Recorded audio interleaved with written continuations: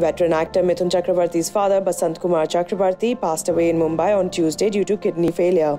The actor's father was aged 95 and had been battling age-related ailments for some time. Popular Bengali actress Rituparna Sengupta confirmed the news on Twitter and shared a condolence message for Mithun and his family.